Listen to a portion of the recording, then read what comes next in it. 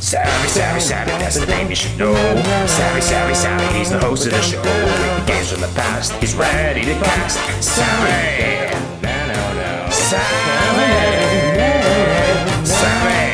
Savi's the one coming at ya, yeah! Hello ladies and gentlemen, and welcome to the Savi Show, the show where cool peeps do dumb stuff. I'm your host Savi, here to interview your favorite content creators. And today we have a super duper special guest. This was a very wild guest because I was like, wow, I'm never going to contact them, but I did. You see, it's gonna be some improvement during the series, because I think that throughout this journey, I think that the channel and me and the show has evolved so much, because we've had talented people, we had Julie, we had Mikkel, Soniko, and with all of these episodes, I've seen how much I have been growing as a person and how this channel has grown. It's wild to see how from the stupid Super Mario Brothers review that was my first video, we've now come to something this big. So, let's quit the chit-chatting, because I know that you all are waiting to meet today's guest. So please welcome, with a warm applause, KirbyFan 66. Hello, KirbyFan. Hi, hello. How are we doing on this fine day? I am doing quite good, thank you. So something that I like to do with every single content creator that comes into the show is to briefly introduce your channel, your content, and just you as a person.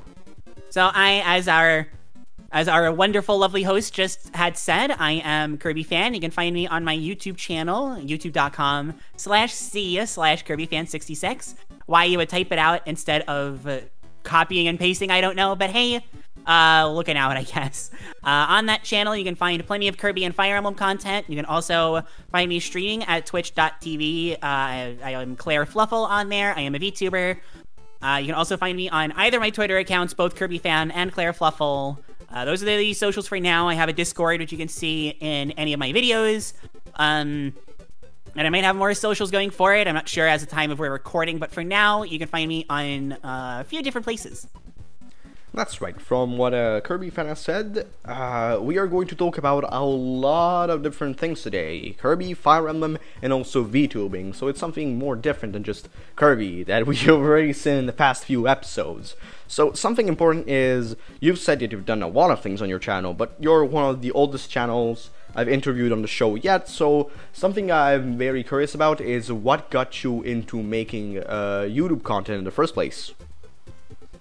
Well, this is an answer that, especially with people of a certain age, you're just going to hear no matter what. But I've actually had my YouTube channel since, I believe, 2006. I believe that is when I made my YouTube channel. For a little while, I was content with just watching videos. But then, again, you're going to hear so many times. The angry video game nerd, James Rolfe. I loved his videos. Quite frankly, I still do. I still think he's one of the best creators out there. But I saw what he did, and I thought, oh, I could. The thought entered my head, I can do that. It wasn't necessarily that I want to, but the thought was I could. But even as a youngin', little old me was a bit more concerned with playing the games well, or at least what I thought was playing them well at the time. Years down the line, I can look back and say, no, not really. But at the time, I thought I was playing the games really well. And I wanted more of a focus on the games being played good while I was also giving my 2 cents. I was much more of an outwardly, maybe not hostile, but vocalized, not holding anything back of what my thoughts were. If I didn't like something, I was going to tell you that I thought it was really bad, not so much, oh, well, you know, it has its fans, something along those lines.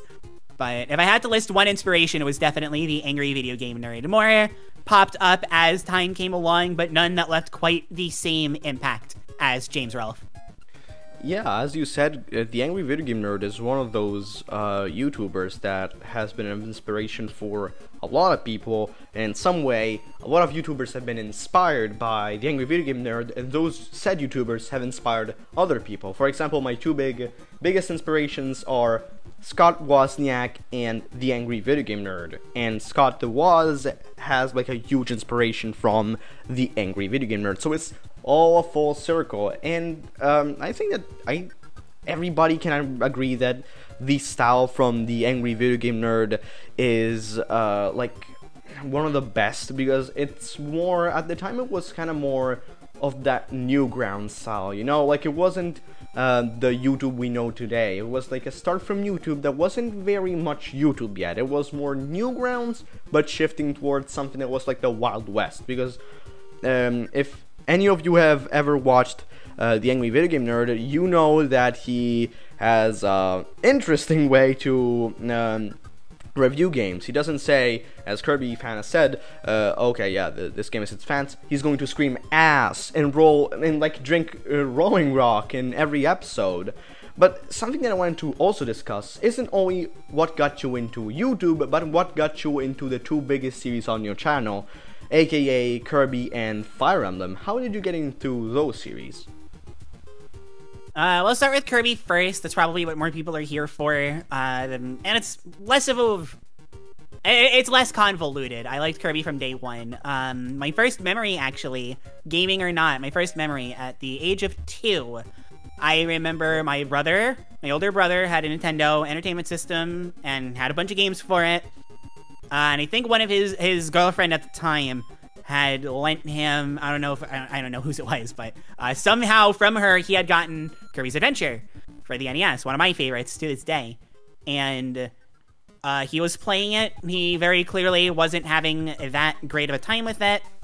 The game was on and he just kind of walked away, and I remember just kind of picking up the controller and hitting some buttons, seeing what happened, which was a pretty big deal at the time. I don't remember too much of how bad it was. I mean, I still have it, but I have a form of muscular dystrophy. I have very weak muscles.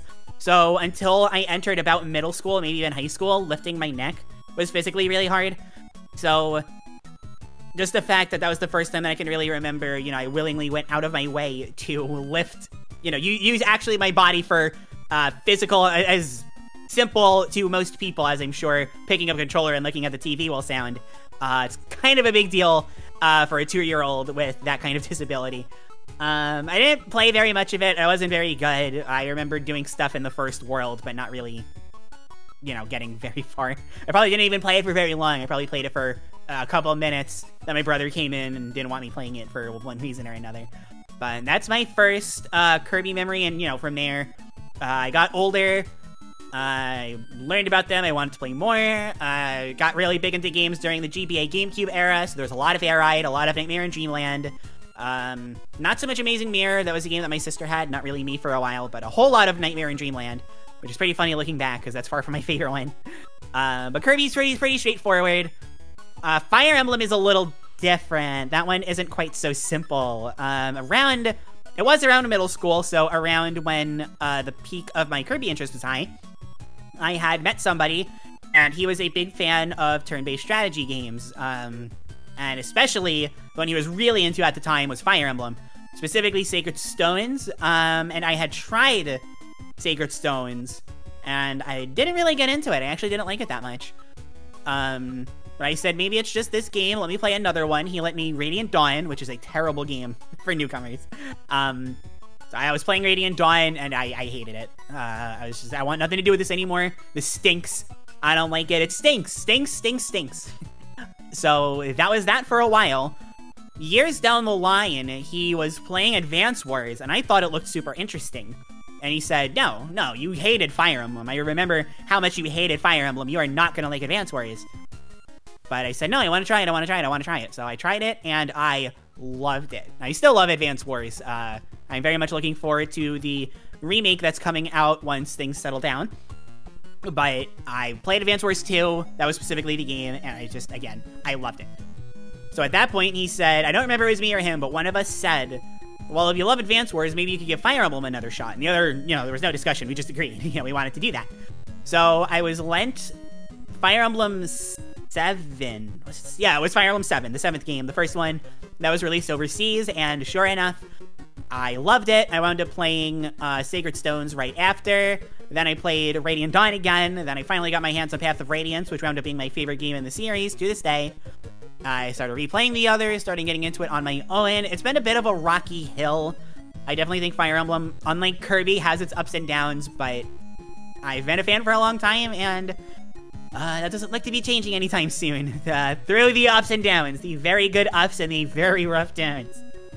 Nice. So, something that I wanted to ask you is, for someone like me, because I'm a plebe, I'm a dumb guy, the only thing I know about Fire Emblem, the way I got introduced to Fire Emblem, was through, like many people, Smash Brothers. And so, do you think, and this is gonna be kind of a weird question, but like, a lot of people see how Fire Emblem is represented in Super Smash Brothers, and they are kind of put off by the series, by the amount of characters, and how samey all the characters look, where when like a lot of my friends have told me that that is not the case, and it's just Smash Brothers misrepresenting the characters. So how do you feel about the representation of Fire Emblem in Super Smash Brothers, and how it could put off players from trying the series?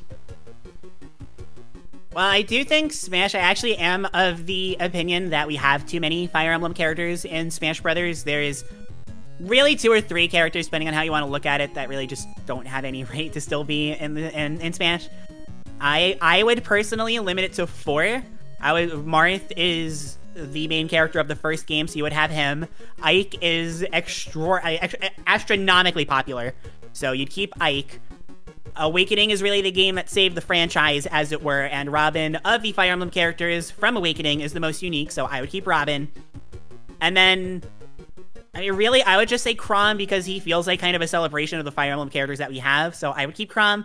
But if you want to get rid of Chrom and just limit it to 3, I think that's fine too. You know, Kirby has 3 characters. I don't see Kirby and Fire Emblem having too big of a gap.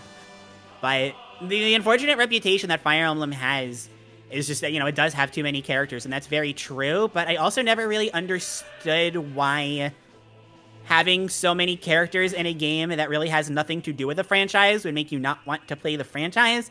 That is admittedly something that I've never understood. Even though I do agree, I wouldn't really hold that against Fire Emblem. I would just hold that against Smash Brothers. But I don't really think, if you look at Smash, see the Fire Emblem characters, and you say the series is bad, I would at least implore you to give it a shot. The games are, especially the ones that have been released overseas, they're very approachable. With maybe like one exception, maybe. None of them are really particularly super difficult on your average difficulty. So it was more of a give things a shot. Even Fire Emblem fans think there's too many Fire Emblem characters in Smash Bros. We're in agreement.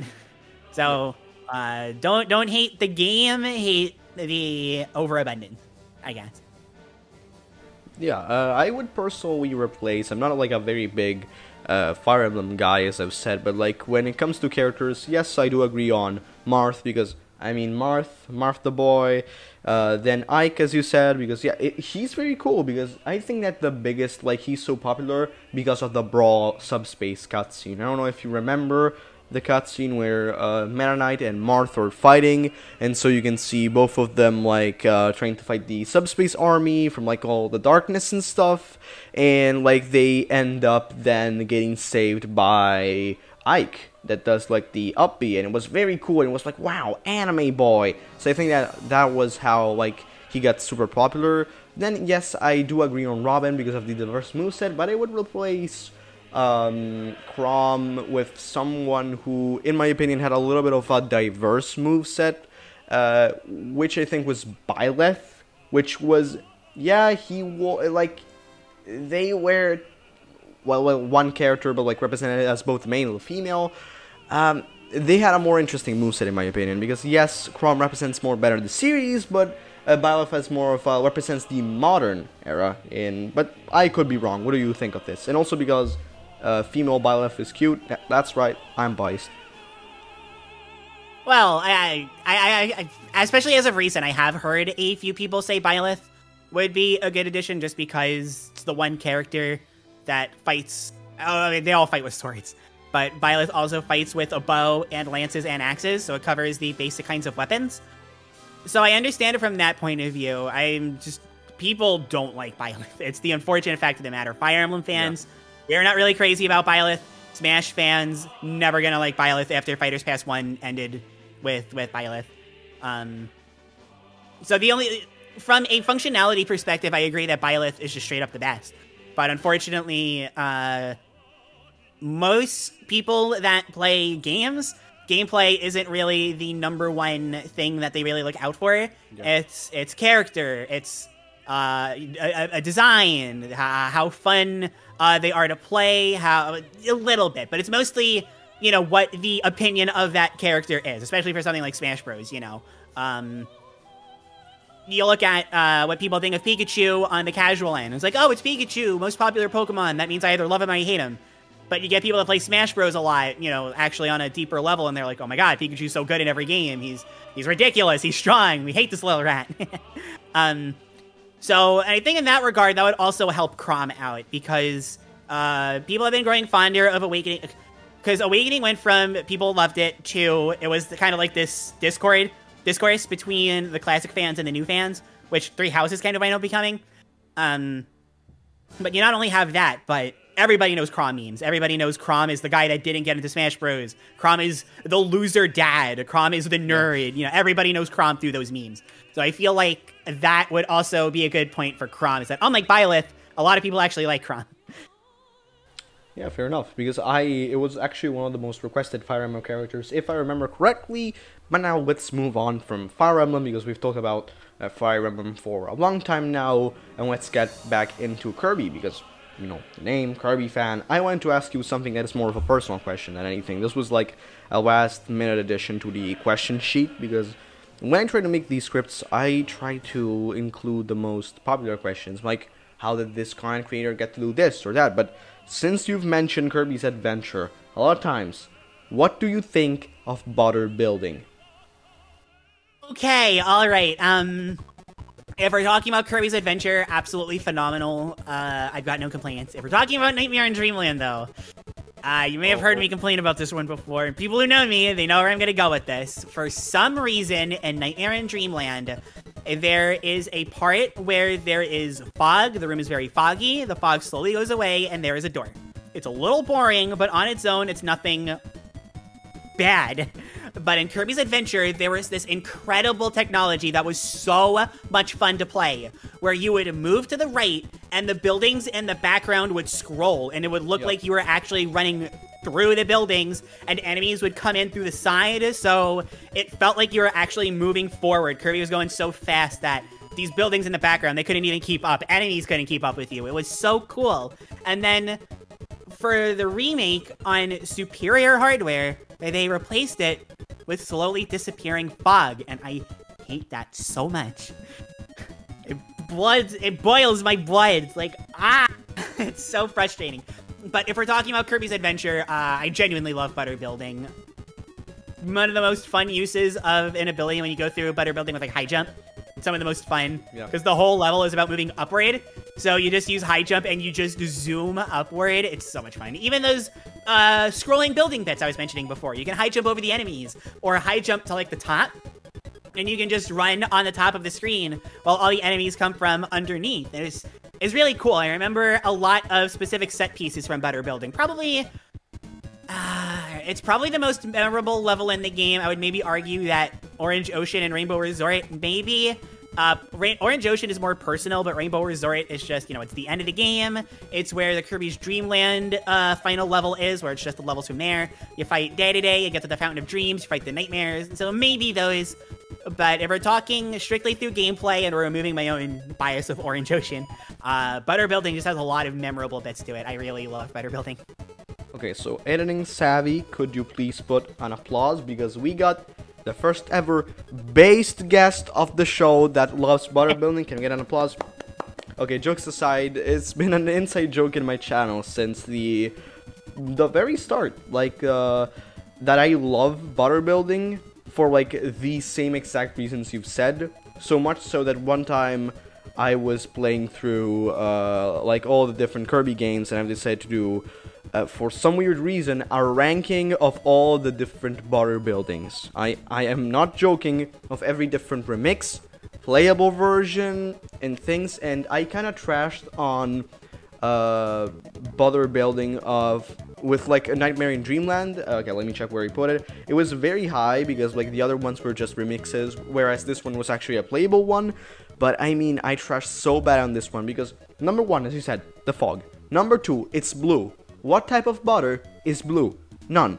Probably, I don't know, radioactive butter, but not butter building from the butter building. And so yeah, we have this inside joke in my channel, and I ended up putting the number one spot to the Kirby 3D Classics on 3DS for only a reason. The part where the building spins around, if any one of you has played Kirby's Adventure, and I think that even KirbyFan can confirm, that section had a little bit of lag sometimes, if I remember correctly. Kirby's Adventure had a lot of lag to it. Depending on what ability you used, you could lag the moving buildings, yes. So, the best version, the thing is, this was the best version in my opinion, because the game they fixed all of the slowdowns that the original game had. So, the butter building is just so smooth and relaxing. And getting to this version, would you agree that this is the best version currently to play Kirby's Adventure on modern platform? Quote unquote modern? Yeah, well, if we're gonna count modern platform as Switch, 3DS, Wii U, I would definitely say that. Wii U, at least in my circles, it's pretty infamous. I don't know on a more casual level, but the coloration of Wii U emulation, that's what they're doing.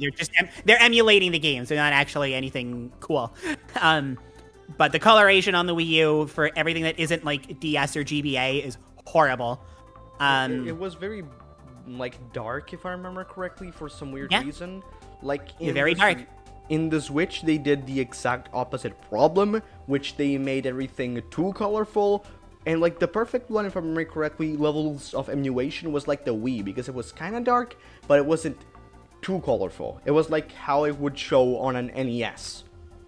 Wii emulation, like on the Wii, is actually some of the best, to this day, still one of the best kinds of emulation that we've ever had. I don't know what happened with the Wii U, but I know for a lot of NES, SNES, and N64 games, maybe even Genesis, I don't know about that far, but what a lot of people do at this point is just run the emulator through Dolphin. Because obviously it's Wii, it can run all these, it's a virtual console game, just do it like that. A lot of people do that because it's that good of an emulator. And like you said, that's the problem with the Switch version. It's also technically a lot more money than any of the alternatives. I would still say probably the most definitive if you can get your hands on a Wii U. I mean, unfortunately, get it anymore, legally, quote unquote. But if you can get a Wii U that happens to have Kirby's Adventure on the Wii, not the Wii U, but a Wii U on the Wii menu, that's Kirby's Adventure. You will have to deal with the slowdown, but just in terms of options of controller, visual presentation, the fact that you can play it on a nice big monitor without, having to emulate or whatever, I would still probably say the Wii version of Kirby's Adventure would be my favorite. Maybe Kirby's Dream Collection, only because it has that nice little border and there's no other differences. But, I mean, at that point, it's pretty minuscule. Although, if you can get your hands on Kirby's Dream Collection, I'd recommend that anyway. Great way to play 6 great Kirby games. But I would say 3D Classics is definitely purely based on the ground that it gets rid of the lag. That has to be a good version, right? But Wii is my overall favorite, but of the modern ones, I definitely agree. 3D Classics, handily the best way to play. Okay, that was a very good question. I agree with practically everything you said, because the Virtual Console on the Wii was amazing, and I kind of regret the fact that Nintendo is not doing Virtual Console like they used to back in the day. I'm gonna sound like a boomer, but like back in the day, we used to have the Wii and the 3DS, and in my opinion, those games were much more better than paying for Nintendo Switch Online, because that's just basically renting the games. But let's just get over that argument, because we don't gonna get into toxic Nintendo bullshit, if you excuse these terms. Let's get into some other arguments and conversations about other stuff that you do in your channel. Something that is very common on your channel and that probably all of your viewers know, is that you also speedrun, which is something that I wanted to ask you. How did you get into speedrunning? Because it's something very particular, because you have to know a game from inside and out. Because you've also done plenty of videos about the Kirby in the Forgotten Land glitches and things. And so, how did you get into such a complex yet beautiful hobby? So I'm actually very glad that you worded it like that, because the very common misconception about speedrunning is that you do need to know a game inside and out and everything about it, but in reality, if you just pick up a controller and kind of try to play the game quickly in a way that you like to do it, that's really good enough. I actually have somebody on my Discord server who speedran for the first time after watching my stuff. They speedran Kirby Star Allies, and the world record for that game is close to 1 hour 30. And on their first run, they managed 2:30, 2:45, something like that. They didn't really know any of the strats. They just wanted to try it out. And they were talking about how much fun of a time that they had, and that they really wanted to lower their time, and how they weren't even last place on the speedrun.com leaderboards. They're, lower 2/3, but they were not even close to being in the last place spot. And that made them feel really good. So the art of speedrunning isn't necessarily, if you want to go for a world record, that's one thing. But if you just want to do it to play a game that you really love in a way that you never have before, that's the true beauty of the art, so to speak, is not so much going for a world record, but going for a personal best, beating your own time. That's why I really like highlighting different Kirby copy abilities for the spotlights, as they're called, because, yeah, you can look at Kirby's Adventure, the game we keep talking about.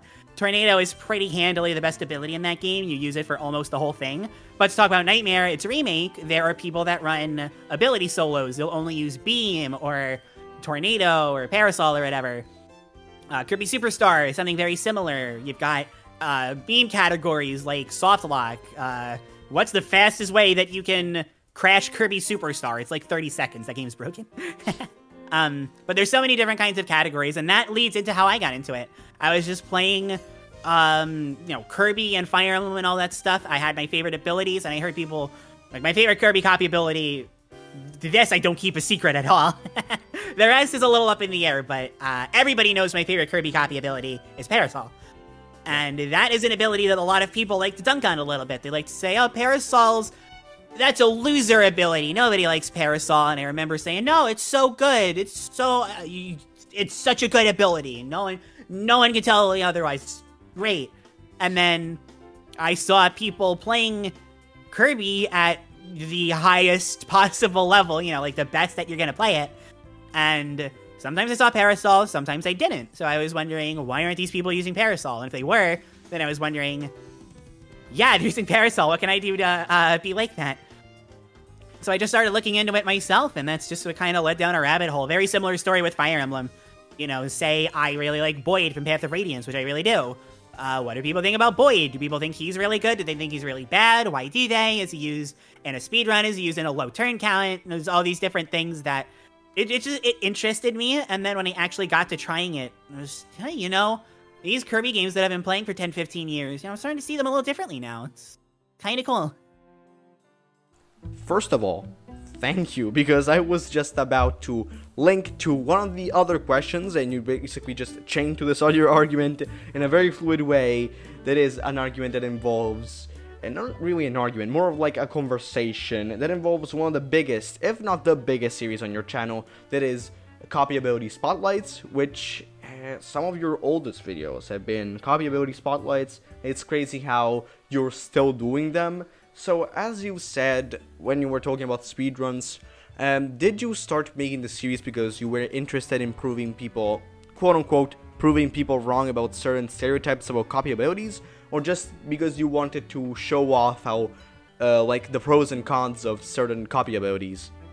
It's so interesting to me how Kirby copy abilities work, because unlike a lot of other games, there is very little in the way of limiting what you can do with Kirby, and unlike a lot of other platformers, your Marios, your Mega Mans, your Sonics, where those give you power-ups, you do have some kind of limitation to what you can do with them, and I always felt like the limitation for Kirby copy abilities was whatever your imagination could come up with. And I know I'm not the only person that thinks this. Many people agree with the sentiment that Kirby copy abilities are very expressive, and that the Kirby games, especially once you really get into them, are some of the most expressive single-player games out there because of all the different things that you can do.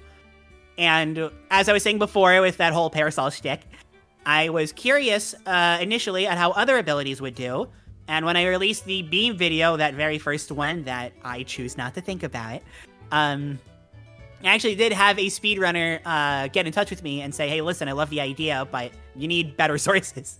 And they linked me better sources, and from there, that's when I really started getting into it. It was, at first it was, I think I know what I'm talking about. I'm going to present it in a way that I sound like I know what I'm talking about, which that part worked.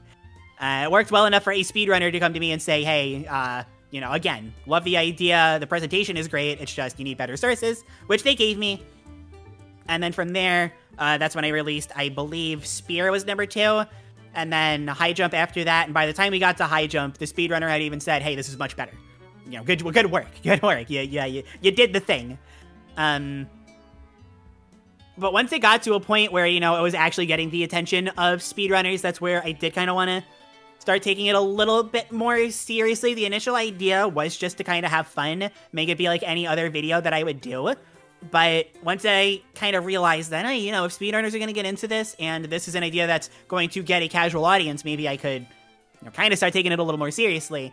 And then the longer the videos went on, I kind of realized, hey, this is all just evolving into me saying, Tornado is good in Adventure, Wing is good in Return to Dreamland, blah, blah, blah.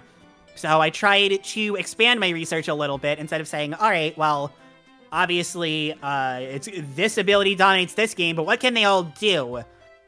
And that definitely, a lot of people really appreciated that, because you don't want to go to a video about your favorite ability and just hear somebody say, oh, it could be good, but it's not. Nobody wants that. Nobody wants that.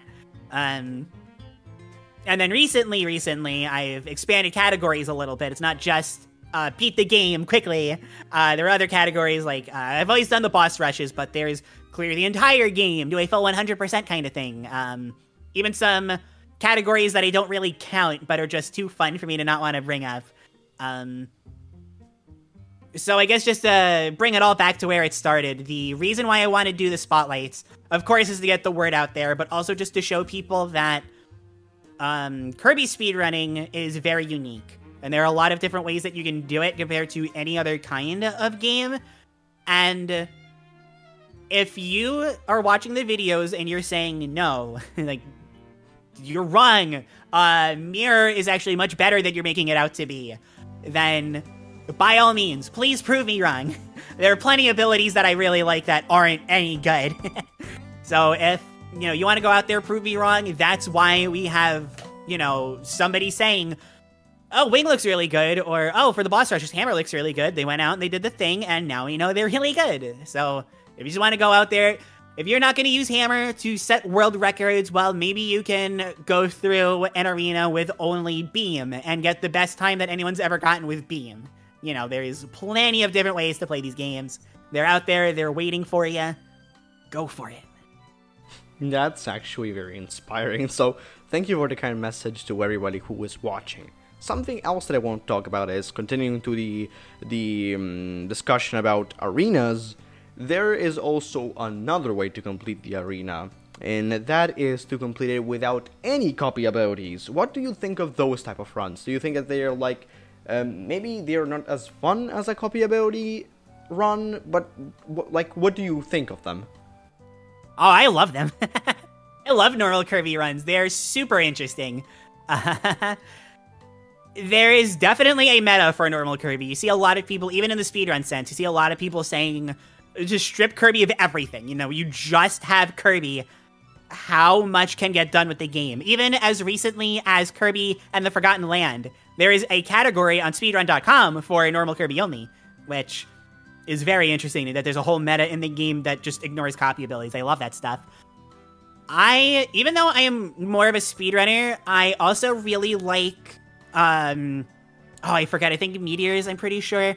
The no blocking, no abilities, like, no, it's just, you can't block, you can't heal, that was the other one. No healing, no blocking, no abilities. Whatever the hardest difficulty of a true arena, or Coliseum, or boss endurance, whatever. They're very interesting. I really like watching those because obviously they're really hard. You know, you're just normal Kirby. You can't attack whenever you want. You gotta wait. So I love watching those. They're super fascinating to me in a speedrun sense or just a challenge run sense. They're both super duper cool. So, let's get this question out of the way, because it's a question that I'm very, very, very interested, which is, what is your favorite boss from the Kirby series? That is a good question. At some point, I did rank the bosses, but there was a very old list. It was before I even did YouTube, so you're not going to find it on my channel. I actually had going on a Kirby boss ranking series so I could really get to the answer of that question, but unfortunately, it just wound up taking too much time, and I never really finished it. I only got up to Kirby's Adventure. I finished Adventure. But if I had to pick 3, just off the top of my head, I don't know which one would be my favorite, but I think of these 3 bosses more than I think of any others. They would either be Kirby's Adventure Meta Knight, specifically Adventure, not Nightmare or Dreamland, none of the others, specifically Adventure. Superstar Ultra, the Masked Dedede fight, or Return to Dreamland, spoilers, the final boss, probably the EX version, Magolor. No way, Magolor's a traitor? I guess. Oh my, spoilers for Oh my a God. 10-year-old game? Wow, like you totally couldn't tell that the second that he appeared on screen. Like, and we should get this out of the way right now. Also, spoilers for Superstar, Marx is a traitor too. If you couldn't tell. Yeah, know, that's another one. Also, yeah, Kirby players have trust issues. I personally agree with you about the boss fight stuff, because, first of all, NES Meta Knight is so cool. The scene of him standing on, like, this pillar and watching you, and, like, the thing is, Kirby's Adventure is such an expressive game because you have seen him help you, giving the invincibility candies, doing this, doing that. He is just wanting to train you, so in a way you know that he isn't a bad guy, and that's just the proof, because you see him, he isn't attacking you, he is offering you a weapon, and you are approaching him. Yes, obligatory JoJo reference moment. I'm sorry, I have to do this one per episode, and that's the thing. Another, like, favorite new boss of mine is the Dedede boss fight from spoilers, Kirby and the Forgotten Land. It was so good, and the theme was so good. What do you think of the theme now? That's the best theme. That's the best theme. The Forgotten Land one for sure. Like, the goofy thing is imagining the studio of voice acting, and, like, I think that everybody here knows that Kumazaki voices Dedede, and so I'm just imagining the scene of Kumazaki making, like, Dedede noises when he's on all fours on a studio, and, like, someone opening a door and seeing him, like, go hoo, hoo, hoo. That's just a funny scene to me. Like, I don't know why. Also, shoutouts to the madman Kumazaki for making Dedede voices. Don't you think it's wild how he has the guts and sheer will to do that? Yeah. It was Sakurai and Kirby 64, so it's like a passing of the baton in a way. Yeah. So, to a weird question, quote unquote.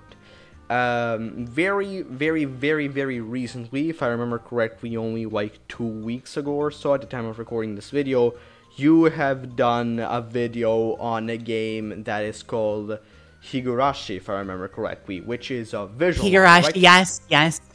I want to ask you, first of all, how did you discover such a game? And second, do you think that you could make more of this, like, quote-unquote obscure titles? Like, you could make it into a series, because I myself have my stupid little series that is called Furious Fighting. Yes, guys, for those watching right now, the series is not dead. I'm working on some new episodes, and I just talk about obscure fighting games that no one cares about. For example, like Asuka 100%, 120%, which is a Bishoujo fighting game. Do you know what a Bishoujo fighting game even is? I do, yeah, like Sailor Moon S. Yeah.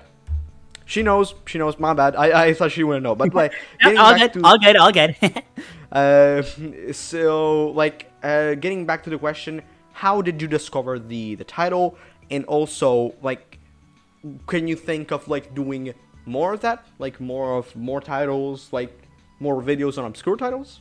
So specifically in terms of how I found Higurashi, you're gonna listen if you want the more expanded story. I do a podcast with my friends Random Bystander here in the Wash. At the time of this recording, the most recent series that we've completed was Higurashi. We went through the 8 original novels, some extra stuff, and then ranked the characters at the end, which was, oh boy, that was fun. So if you want a more elongated version of my thoughts, if you're listening to me and like, wow, I wish I could listen to her talk about Higurashi for like 20 hours, there you go. Link it in the description. But in terms of the long story short, as we will, Higurashi in 2006, around the time it wrapped up, got an anime adaptation, and just because it was so much shorter, much easier to subtitle, that's how a lot of people found out about it. Myself included. I had gone through the 2006 anime series, and I thought, wow, that was really, really good. And somebody had told me, wait, why did you go through the anime when you can go through the sound novel instead? And I was thinking, all right, well, there's no way it can be as good as the anime. Like, no way. And then I went through the first one, and I just knew, like, my life was going to be forever changed from that point forward. I blew through the novels, and I loved it. It really did change me in a lot of ways. Again, if you want to know more, I don't want to get too philosophical on here, you can listen to the podcast for that. But I knew that I wanted more people to read the sound novel, especially the person who told me to read the sound novel, because they had never read the sound novel, which I thought was interesting. But that's how I found out about it. As far as making content similar to that video in the future, I'd really like to. But the unfortunate thing is that you kind of have to play the numbers as it is. And yeah, when I get really big, when my videos can actually be sustainable, I don't mind making a video like that every once in a while. Unfortunately, the Higurashi video only has, I think, 420 views. Funny number. It's something like that. It's very low in terms of view count. And yeah, I do kind of need to... 453. Just check. Oh, all right, a little better than what I thought. But I do need to think about the numbers, especially when, it's like I put out a video talking about my LGBT story that has 3,000. I put out the Cutter Spotlight that has 2,000. So seeing 453 is a little... I did love making that video, and I did love talking about Higurashi. At the time of recording, it's not out yet, but by the time this episode comes out, it 100% will be. If it's not today, it's coming out tomorrow, because Klonoa came out today, the remakes of Klonoa, and I'm making a video about, how Klonoa is a lot like Kirby in a lot of ways. Wahoo. So that's kind of, in the vein of, it's about something I don't really talk about very much, but it is going to incorporate Kirby, and I'm hoping that really helps out. If it does, then that's probably what I'll do going forward. I'll talk about things that I really like that either people don't know or I don't get to talk about a lot, and compare it to something like Advance Wars and Fire Emblem. That's the easiest one. Yeah, I think you would do like something to a lot of different content creators that do this when talking about obscure games. Firstly, like you start off with popular series and obscure titles inside series. And I know this is kind of a little bit of a bad thing to do, but it's the best thing to do. YouTube-wise, you just title a video like the Kirby game you've never heard about, or like the Sonic game you've never heard about, like in all caps and stuff. Even though it's clickbaity, people love titles like that. Like, I am a Kirby fan, how could I not know of Kirby's Panel Fun, or whatever it was called? How was the title of the Kirby Right Back Catch game? It was like the e-reader, like that, stuff like that. And then after that, maybe you can just start exploring a little bit more and start risking and start talking about series. Like putting something like the best visual novel you've never talked about, and or something like that, maybe would be more cool. But I think I am of the same methodology of yours, as spreading content that nobody really knows or cares about is something very good, because you get a bigger fandom, a bigger fan base. Now getting into the spicy argument, the very interesting things. We're gonna talk about VTubing, which is a subject that I am very, very, very interested about. So, you know the drill. We've asked this question for many different times. We've asked for YouTube, Fire Emblem, Kirby, speedruns. How did you get into VTubing? I know I am very good at making questions. Well, they're good questions, so that's all that matters. So VTubing it's very simple. It's just, I don't want I'm going to tell this story. I don't really want anybody thinking that, like, this is being dragged out of me. I'm very open about this kind of thing. If you ask me this question, this is the answer that I'm going to give. I'm not just doing it because Savi's making me or whatever. No. That's not it at all. This is willing. This is consensual, as it were. But I've been streaming on Twitch for a while. I've only been VTubing for, I want to say 9 months now. But I've been streaming for over 2 years, very closely to when I started the YouTube channel, actually. So it's actually probably closer to 3 now that I think about it. But I have been streaming for a while. And one thing that I had always kind of noticed, and everybody will tell you this, is that when you don't have a face to attach to, it's much harder to build a crowd. You need that face so that on a psychological, personal level, people can say, oh, this is how they're reacting. This is what they look like. I feel like I can know this person. I was just a Kirby icon at that time. My stream itself, it was like a purple and blue gradient with the game on screen. There was no icon, no person for people watching to say, oh, that's KirbyFan. That's who I can get attached to. I was just a voice. Yeah. But on the flip side, I am, like I said, we're not going to get too into this, but I'm trans. I don't want people knowing what I look like. I don't pass. So it was tough. And then around the time that I was starting to do content creation, maybe a little bit after, was when, this is a name you probably know, even if you don't follow VTubers, but certain somebody, Inugami Korone. Oh. That is when she was getting really big. And I don't really watch a lot of the big VTubers, but if I get the chance, I will watch Korone. I think she's very funny. I think she's very sweet. I love dogs. Nice. I think Korone, even as somebody who's not really too into the mainstream kind of VTuber, I think even for someone who's not into those, I love watching her stuff. When she wants to eat your finger, she'll go yubi yubi. When she wants to excite the English audience, she'll go, hey guys. It's really, really funny. She's really funny. But seeing VTuber software kind of grow and evolve and become really big over time, I thought, yeah, no, this is like the perfect middle ground. I don't have to show my face, but I can still give the audience a face to attach to me. That's not just Kirby. So I went to Picrew. I didn't even draw it myself because I can't draw it, but I went to a Picrew. I got a base design ready, got a reference sheet set up, and I got a PNG drawn because PNGs are very affordable. So I drew a really nice looking PNG, and I set it up on, I forget what the software is called, but it's a free PNG tuber software. Absolutely wonderful. I wish I remembered it so I could plug it for any aspiring VTubers. I'm sorry. But I used that for a while, and it was working, but I really wanted a full model because the one thing that the PNG was missing was expressions. I had one face, and that was really it. And the whole point of this was that, you know, people can get a face that emotes so they can get attached to it. And I had the face, but not the emotion. So I learned how VTuber software worked. I commissioned a model. I commissioned somebody to rig it because I'm not doing that. And then I finally really debuted as a VTuber, and it was a good choice. It's definitely paid off, and I definitely feel like people, I mean, obviously, I hate to immersion break, but I think everybody knows I don't have a dog tail. I don't have dog ears. Sorry. I'm sorry. But, you know, people can still, you know, look at this excited puppy girl, right? And they can be like, oh yeah, that's Klaire Fluffle. Oh yeah, that's KirbyFan. Like, that's finally what I really needed, because for YouTube, like, the spotlights did that okay, but the name of the game with YouTube and Twitch and all these websites is, how personable are you? Are you a personable person? I can be as nice as I want. I can be as mean as I want. It's not going to matter. You don't know something that I look like. You can't attach anything to me, like I've been saying. So, the long and short of why I wanted to get into VTubing is just because I wanted that. Because that would get me more views, and more views means more money. Yeah. That's right, the money. Okay, I have cash money. Yeah, the 3 things to say about your answer. Number 1, I completely get trying to be more expressive, because this is coming from someone who at the time of recording this video has one avatar, and Savi, my avatar, is always smiling no matter the situation. I am in immeasurable pain right now, but I'm stuck smiling.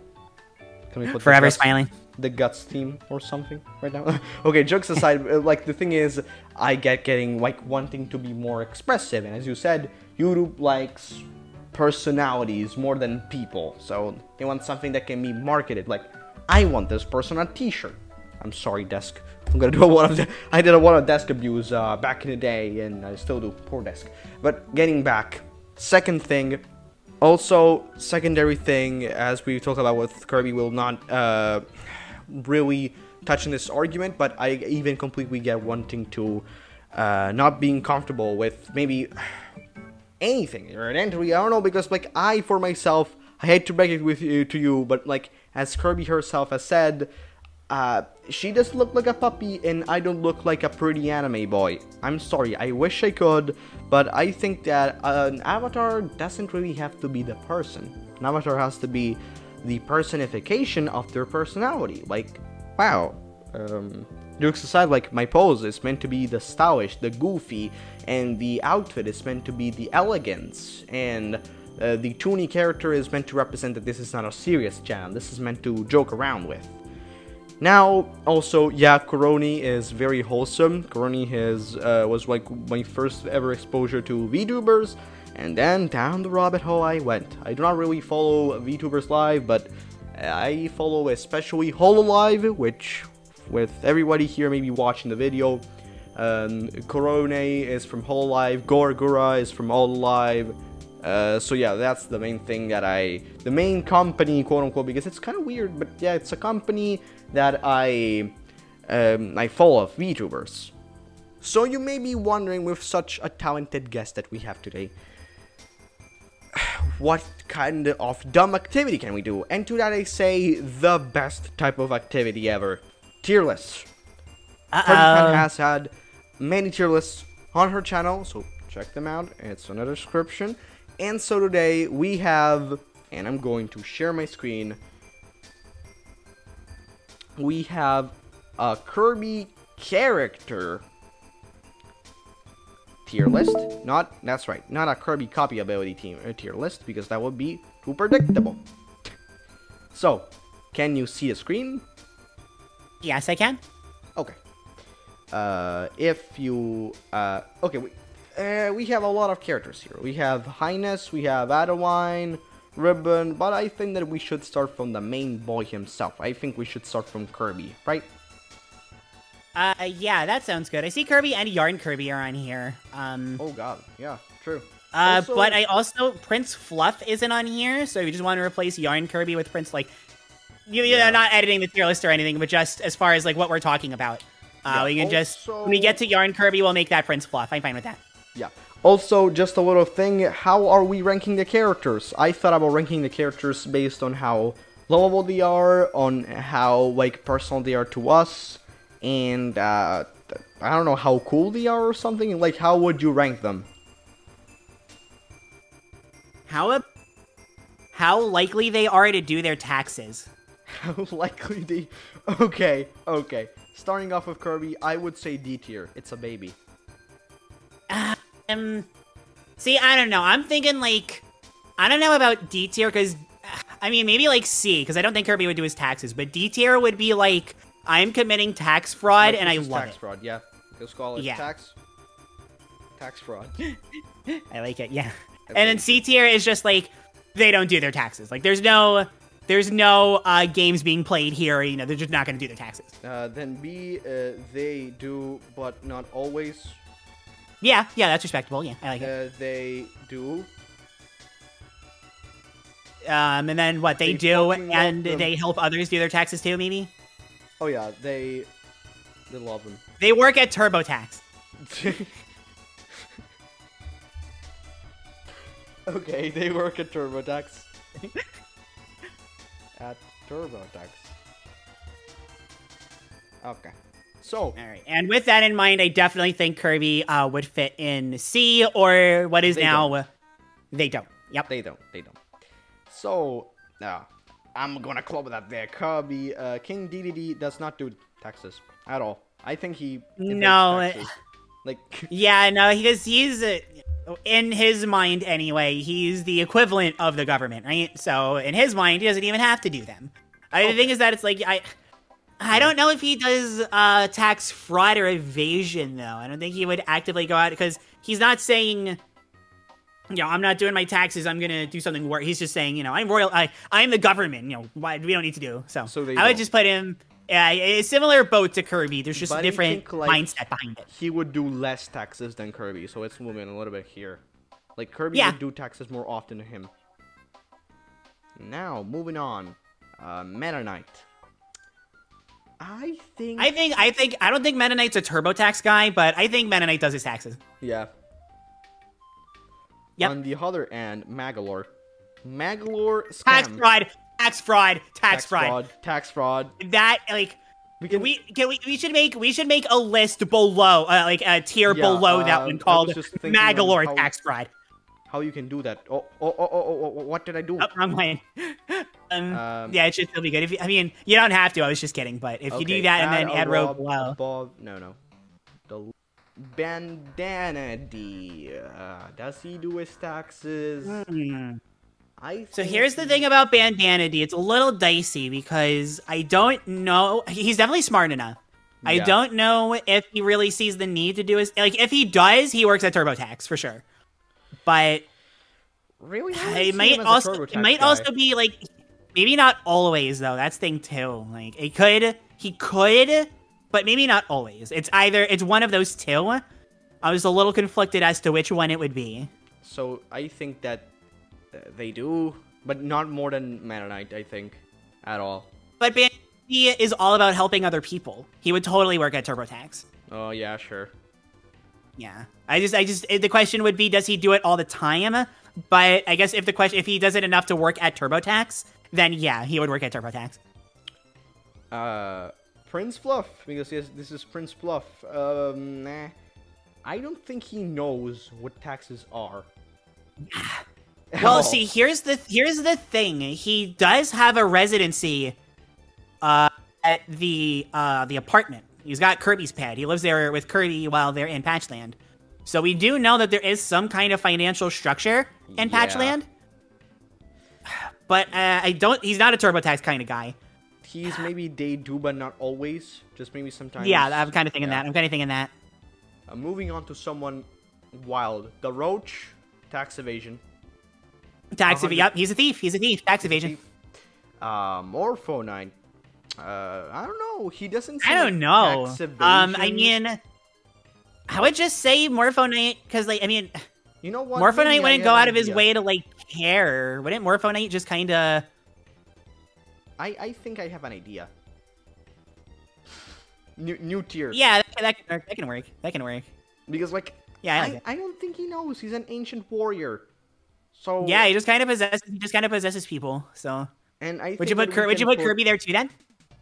Yeah, and I think that Stardream also, like, it would seem like a tax evasion guy. But yeah, I mean, Stardream knows everything. Yeah, it's part of being a computer. But also part of being a computer would be committing tax evasion or tax fraud. So. So like, what do you think that they just don't, or they just straight up? So the thing is that the thing with Stardream is that when we see Stardream, Haltman is in control, and Haltman only wants money, so Haltman would commit tax fraud. So Haltman would have Stardream commit the tax fraud so he can make more money. Therefore, I would say Stardream commits tax fraud. Yeah. More than the Roach, or less than the Roach? I would say less, only because there is kind of the chance that, you know, somebody else gets Stardream and they don't make it. The Roach will no matter what. But the Stardream that we know, Kirby. Absolutely would. Shadow Kirby, I think that they do. Because, like, it's a nice guy. It's just kind of a coward. I don't think they would be brave enough to do tax fraud. Or to not do taxes. Maybe around Prince Fluff, or they straight up do. Yeah, Shadow Kirby's a little bit tricky. I mean, maybe they do, only because it is very clear from Amazing Mirror that Shadow Kirby is like, you know, I always do the right thing. You know, I'm good. So maybe they do. Maybe they do. Yeah, they do, but not as much as, I don't know, Meta Knight, because Meta Knight seems like the taxman. Shadow Kirby, I don't know about this one. Yeah, no, I agree. The Free Mage Sisters. I don't know. I think that Flamberge would do tax fraud. Francisca. No, Flamberge I don't think Flamberge would have the patience for any of that. I would just say Flamberge wouldn't. And then Francisca and Zan are responsible that they do. So I'm saying that we put it under they do, but not always, because if the sisters get into an argument and Flamberge's taxes don't get done, that's all it takes. So I'm gonna say they do, but not always. Dark Matter Swordsman. Yes, I'm picking random characters. Who do you think would be? Also, I should record my screen. The thing is, Dark Matter Swordsman. Would he know? I mean, maybe the people that he possesses would know, but I don't really think the Dark Matter Swordsman himself would know. So yeah, they don't. They don't, or they just straight up evade taxes. I would just say they don't. I don't think they would like straight up evade it, but yeah, I think similarly to like how Dedede would work. Marks doesn't. Straight up. Marks Marks we can put like I don't know about the same. Yeah, I don't know about the same, because the thing about Magolor is that he steals your money and then doesn't pay taxes for that. Yeah. Marks just. So I would not put Marks in the same tier as Magolor, but I would put Marks in the same tier as like Daroche and Stardream for sure. Yeah, but like very. Like, dead last, yeah. Because like, dead last. Yeah. Galactonite. I think that since they are an ancient warrior, they're not like, they're kind of like Morphonite, so I don't think that they know what taxes are. I think Galactonite predates taxes. Yeah. So like, what are taxes? Yeah. What but are like taxes? not as much as Morphonite. Morphonite would be more confused. It's a butterfly. Oh, yeah. Funny Clockman. Nova. Nova? I don't know about this one, Chief. Grants wishes? Okay, so Nova grants wishes, right? Yeah. Somebody has to have gone to Nova and wished, hey, can you do my taxes for me? And then he says, okay, 3, 2, 1, go. So I'm going to say Nova is under they do, but not always. Yeah. It's kind of lagging. That feels the most like true neutral to me, which is absolutely what Nova is. Yeah. Choose a character next, because I don't want to be the one choosing every single character. Like, out of all these. Vanity's looking lonely up in the TurboTax tier. I think Adeline and Ribbon, I mean, I know they're just kids, but like, they would help. I think they would be TurboTax. Adeline would, but Ribbon, I think Ribbon would be kind of like, okay, Ribbon is smarter than Kirby. Proved. Like, it's, I know it for proof that Ribbon is smarter than Kirby. But I think that they just, Ribbon would, but not always, whereas Adeline would, and they work at TurboTax. Yeah, well, I mean, the way that I am choosing to look at it is that it's like a Star Allies kind of thing, where Adeline and Ribbon are besties, and they just kind of do everything together, which would include, you know, doing TurboTax. So they're like colleagues, friendly colleagues. Yeah, they're besties. Ribbon is a hesitant, works at TurboTax, but all the same. Yeah, okay. As I was saying, she's a bitch. She doesn't pay taxes. Nah, yeah, no, she's definitely. No, she's royalty. We can put her in tax fraud. Yeah. She's royalty. Yeah. Not as much as Marks though. Marks would run a pyramid scheme. And now we basically only have final bosses apart from these two. So I think that we should get these two away and then think about every other thing here on the West. So Susie, she doesn't at all. No, Susie doesn't. So I don't think she's quite as ambitious as her father. I don't think she would try to pull a tax fraud scheme, but she definitely goes out of her way to not do her taxes. Yeah. And Taranza, I think is a good guy. He would. But, like, not always. Yeah, no, Taranza does. I don't quite think TurboTax because he's too depressed. But I definitely think he does his taxes. He lacks some bitches. Bam. Oh, poor guy. Poor baby. This is interesting. I don't think any of these pay taxes. But let's inspect them one by one. Highness. I definitely think Landia does their taxes. Yeah, Landia does. Because Landia's actually 4 good boys. I don't think I mean, that would be a super efficient TurboTax with 4 people, but I don't think they would go that far. I just think they do their taxes, they chill at their volcano, and they have a good time. Okay. Drosya. Does Drosya do taxes? Maybe. I mean, Drossia was actually pretty, from what I remember, Drossia was initially just, you know, a regular old painting, and then became evil when she came to life. So I don't even know if she would know what taxes are. So what are taxes? Yeah, because I think the only things that she really knows are being a painting and being a witch. Yeah. Oh, the funny scouter man. No. He doesn't. Yeah, no. I think he beats up anybody who tries to make him do his taxes, but that's still not quite fraud or evasion. He just doesn't do it. Dark Man, he doesn't. Dark Mennonite doesn't at all. No. He's like the evil reflection, so I think he would straight up maybe tax fraud. Well, if he's the opposite of Mennonite, and Mennonite just does his taxes, he's not so into it that he works at TurboTax. I don't think Dark Mennonite is evil, but I don't like tax fraud and evasion is like I'm going like I'm trying to make other people's lives miserable in a way that isn't just like killing them on the spot. Dark Mennonite is like killing them on the spot. Also, let's just move a little bit Lantia, because I think Lantia does more taxes than Shadow Kirby, and Taranza does more than Shadow Kirby, and I think that the funny Sandsman does not atop of them all. Like, I think this would be the scheme.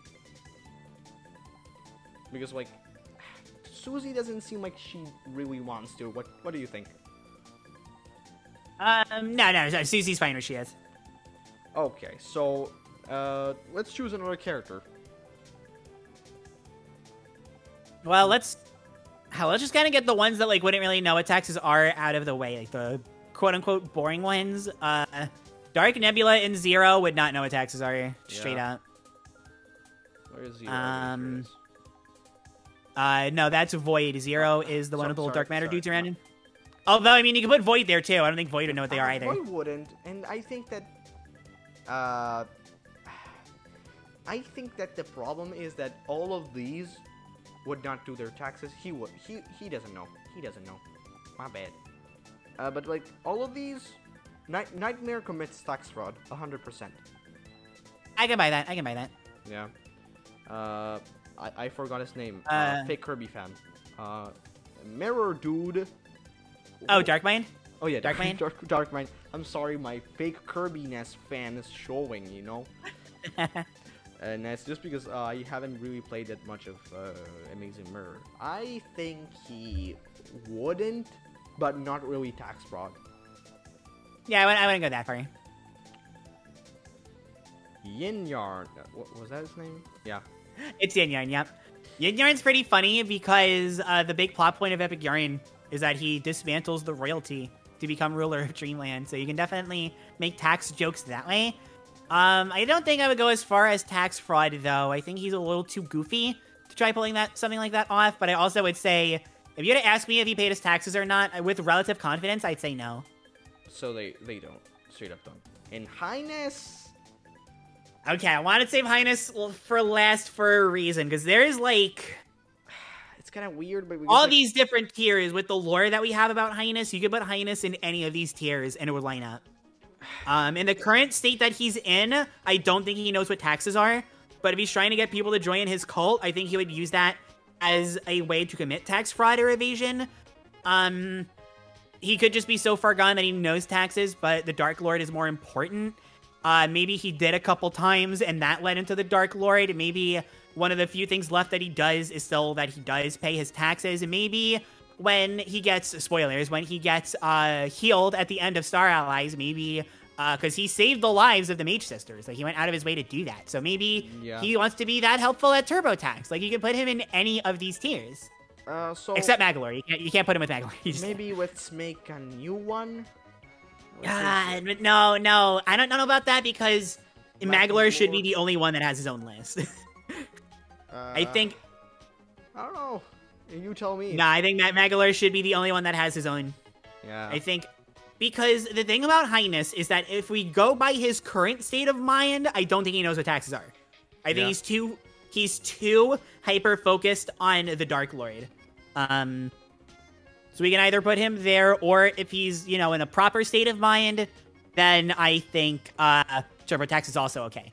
But I think as it is, when you get to his boss fight, he's too far gone.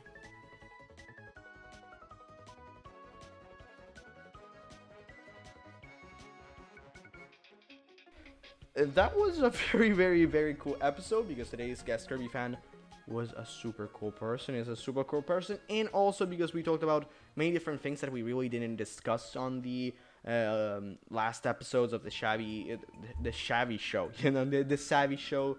We talked about Kirby, yeah, but we didn't talk about Fire Emblem or speedrunning or VTubing, so we got a lot of different information.